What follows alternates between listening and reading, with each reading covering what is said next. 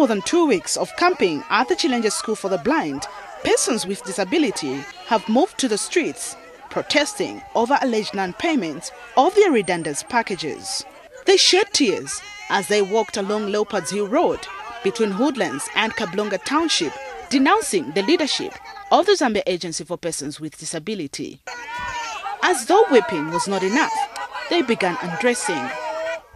Group leader Jacob Mapona claims the group was entitled to 150,000 kwacha, but were paid 1,000 kwacha, and that the remaining money has been pocketed by Zapid officials.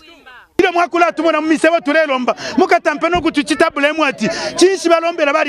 for persons with disabilities.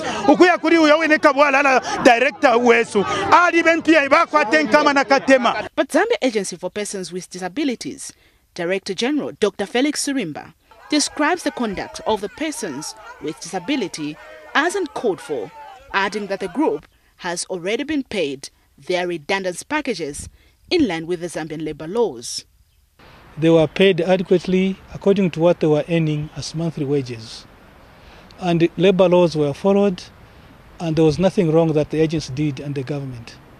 Now, these people want to stay in institutions, which is totally against international law, international convention. So their conduct cannot be accepted.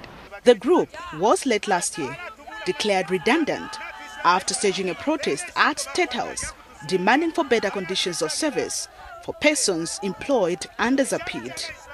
Mwapek Mwenda, Muvi TV News, Lusaka.